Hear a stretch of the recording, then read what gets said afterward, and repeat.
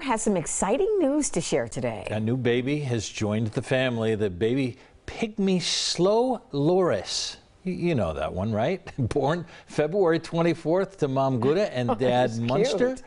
The zoo says that baby parents, they're doing well. Gender is going to be determined once the baby becomes more independent in about 6 months. Pygmy slow loris, the species is considered vulnerable as a result of the habitat loss, wildlife trafficking for illegal pet trade. This zoo, man, they says is right now, this baby is going to stay right behind the scenes with its parents. Cute as ever. Cute eyes, that's for sure.